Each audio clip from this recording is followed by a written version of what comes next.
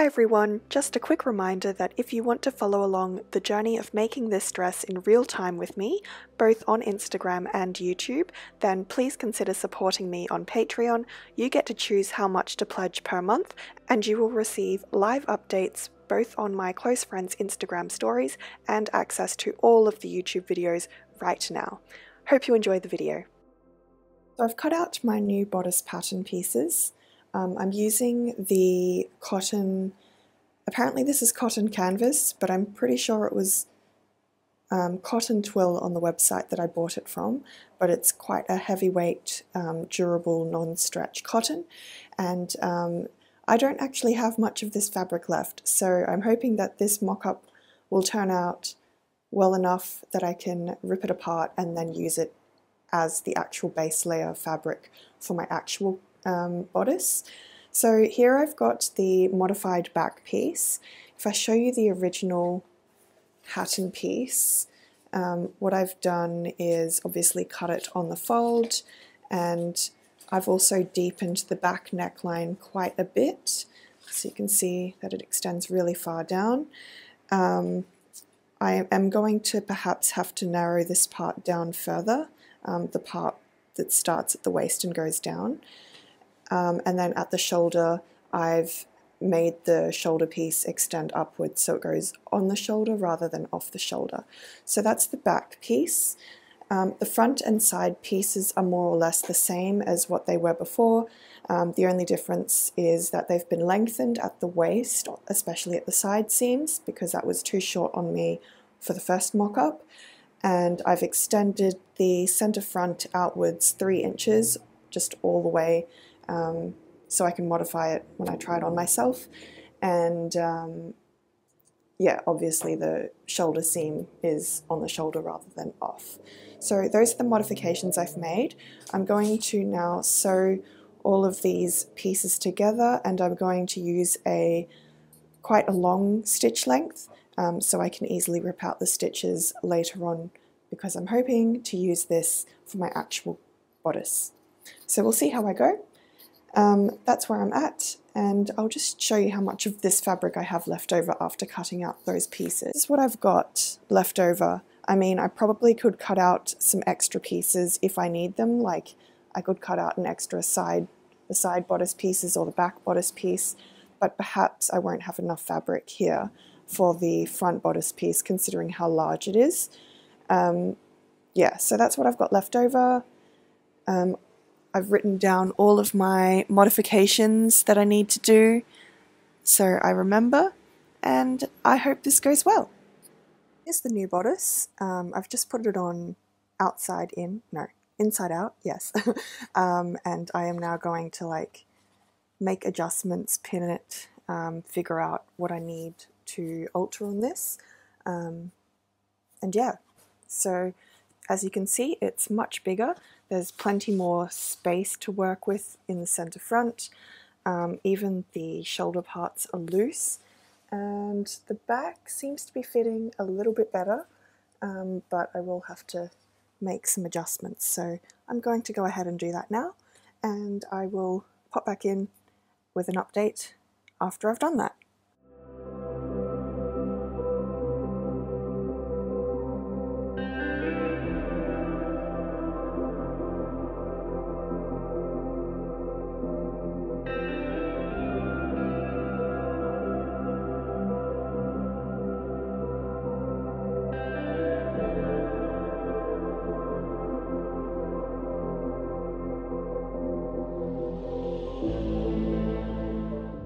Okay, so I've made some minor adjustments, well, just markings to make the adjustments later on.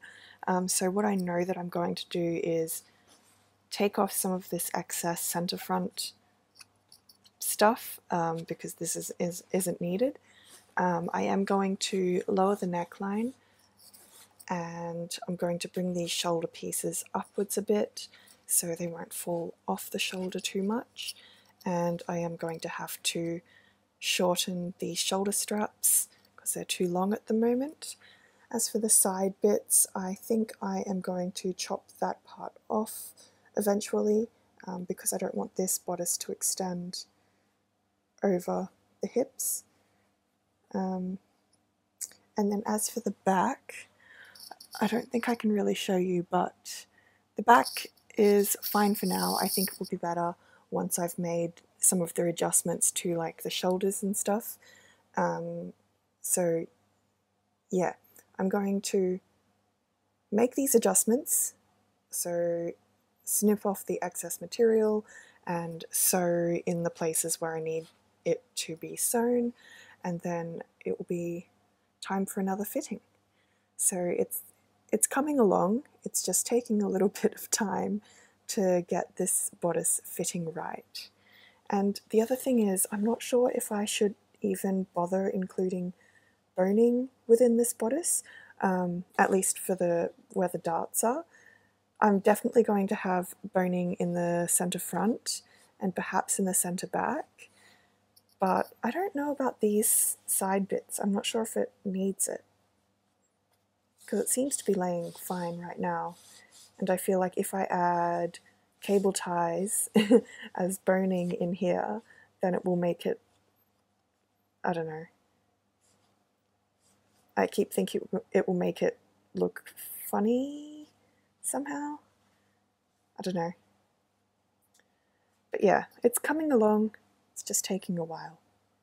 Hello, it's now the, what date? 11th? 11th? 11th. 11th of July, I believe. Yeah.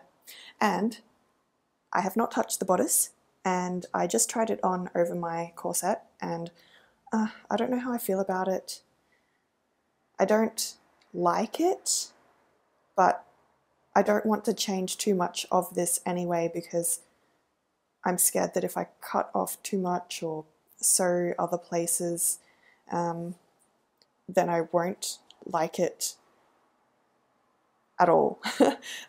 So I think what I'm going to do is unpick all of these seams, and I'm just going to cut out the satin layer following the pieces that I have here as a guide, and I'm just going to continue working on the bodice and make it up as I go along, because I just don't think I'm going to get a pattern down that I like before I even start on cutting out the satin layer.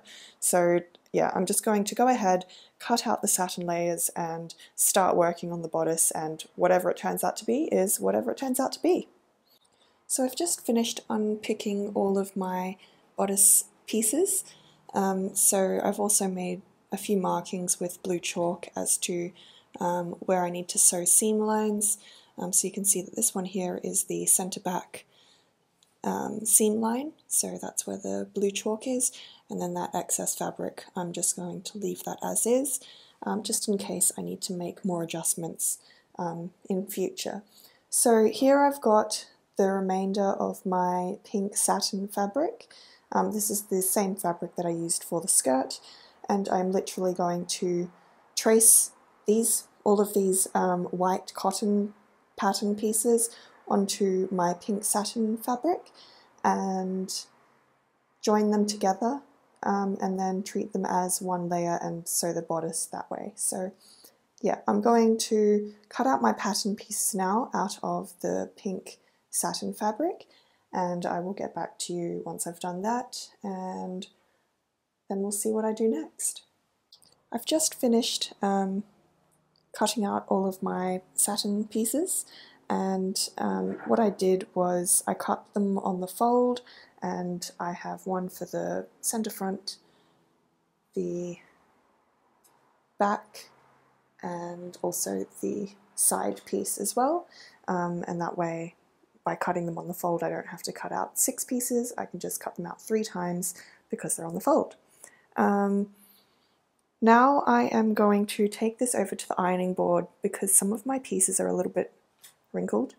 And the other thing that I need to do is, so some of these pieces, especially this one here, has a lot of chalk markings on, so I'm going to remove that the same way that I did on the skirt pieces, which is just use a damp sponge and just wipe away the chalk markings, and that should be good. Oh, and one more thing, you would have noticed that I've cut my satin pieces a little larger than my cotton pieces, and that's because the satin just likes to slip around a bit more, and until I actually baste the two layers together, I would want that satin layer to be a bit larger. And then at the armholes I've made it quite a bit larger, simply because I feel like the armhole part is going to be tricky, and I definitely want excess fabric to work with until I'm absolutely sure how I want it to be.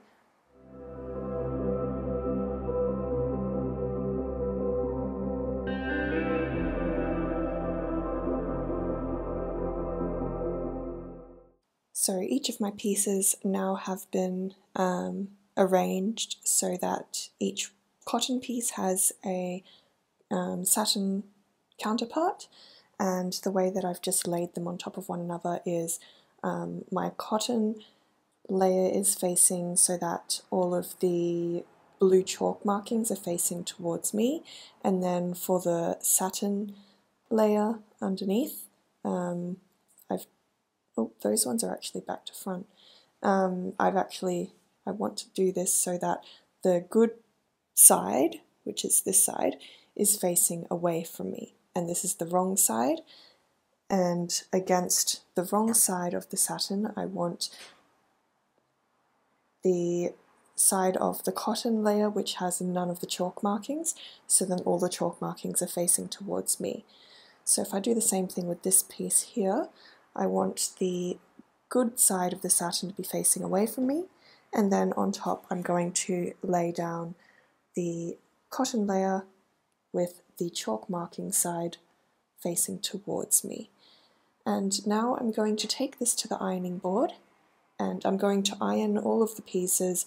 So like, for example, I would take this piece, put it on the ironing board, and then iron across the top of the cotton layer, just so I don't ruin the satin fabric. And the other thing I need to do is remove the chalk markings. Yeah. Oh, and that is remove the chalk markings on the satin layer, not the chalk markings on the cotton layer, obviously, because I still need those.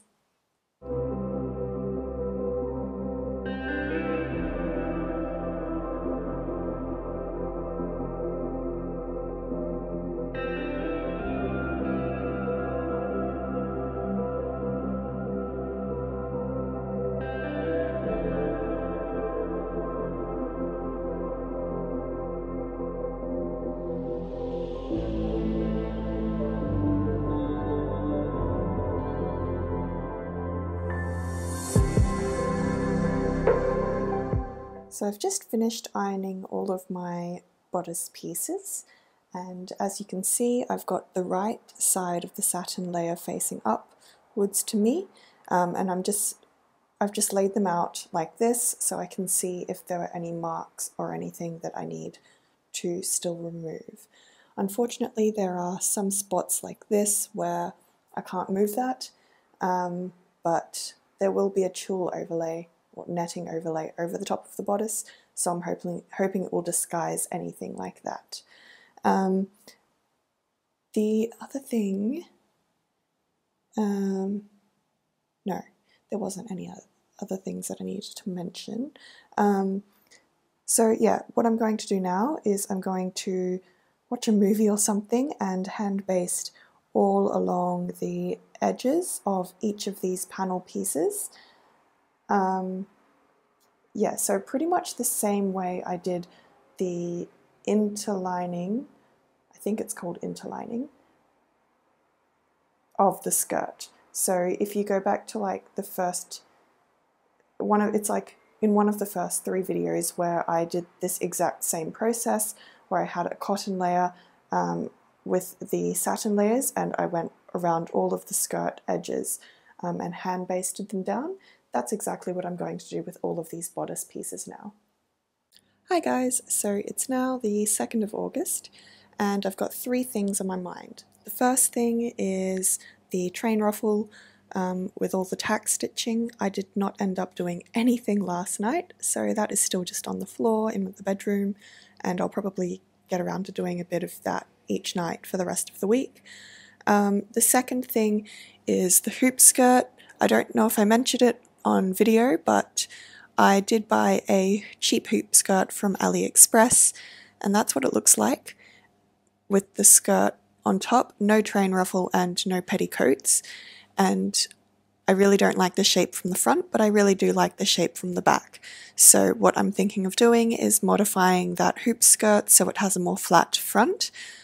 I was contemplating whether or not to do that today, but the third thing on my mind is that I've decided to come back to doing the bodice. So I had all of the pieces just lying there on the chair for about 2 or 3 weeks now, and I've neglected it long enough, and I really do think it's time to get back to doing the bodice.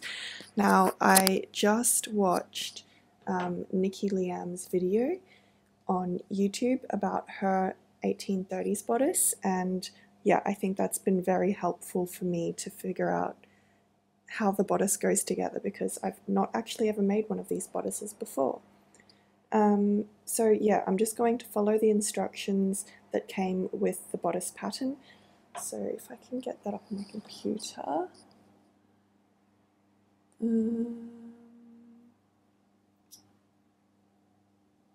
Where is it? Instructions. This one here. Truly Victorian 1860s ball gown bodice. And I'm just going to follow these instructions as well as look at Nikki Liam's video on the making of her 1830s bodice, and hopefully this goes smoothly. I'm hoping I will have some sort of bodice by the end of today. It's currently 1:15 in the afternoon, so hopefully by like 5 o'clock I will have something. I hope this works out.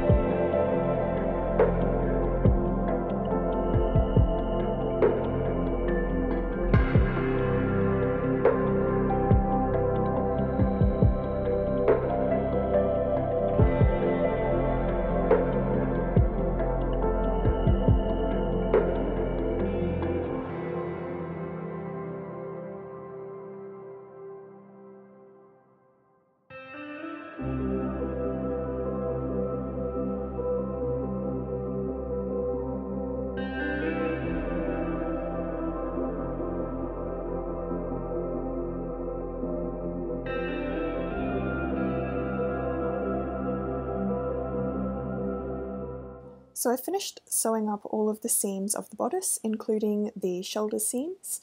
I didn't really pay too much attention to making all of the seams nice and neat, and even the darts, I sort of just guesstimated where I needed to sew the darts.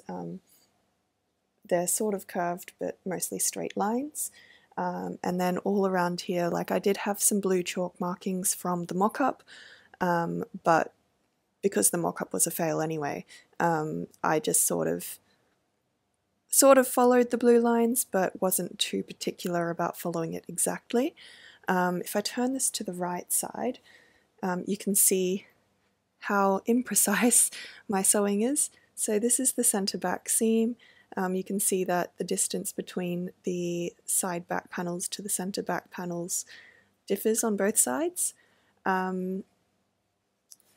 I had some blue chalk markings for the shoulder seam, which I just followed, and I just sewed really big stitches along there with the machine so I can rip them out if I need to, because I am not sure about the shoulder seams at all. So yeah, I will put this on just to show you the fit. I'm hoping that it worked out okay, because I don't want to do this again. So here's what the bodice looks like on. I'm not wearing it with a corset or anything, and I am trying to hold it closed with my hand. I'm fine with it. I mean, it will do, and there is quite a bit of wrinkling going on, but keep in mind that I'm not wearing a corset under this at the moment, and it also has absolutely no boning in it, and obviously no proper closures. Seam allowances have not been trimmed, so obviously the armholes are a lot bigger than they would usually be, as in they're, sorry, smaller. I don't know what I mean, but like, yeah, the seam allowances have been trimmed off to where the actual edges will be. So even like how deep this goes in the front, it might not go that deep. So yeah, but you can see that there's quite a bit of overlap between the two center front panels, which is what I want. So I've got that extra fabric to work with. I'll see what I can do to show you the back. And that is as much as you're going to get for the back of the bodice. I'm not pulling it taut from the front, but yeah, you can still see that there's wrinkling in the back because there's no boning, and I'm quite happy with the V shape in the back. It's not too deep. I don't want it to be super deep, but it's deep enough to have an actual V shape. I think I'll try this on with the corset now. And here's how the bodice looks over the corset. I'm a lot happier with the fit over the corset. You can just already see how the shape is so much straighter. And like, obviously there's still warping and lumps and bumps of the fabric, but that will be all good once the boning is in the actual bodice, I hope.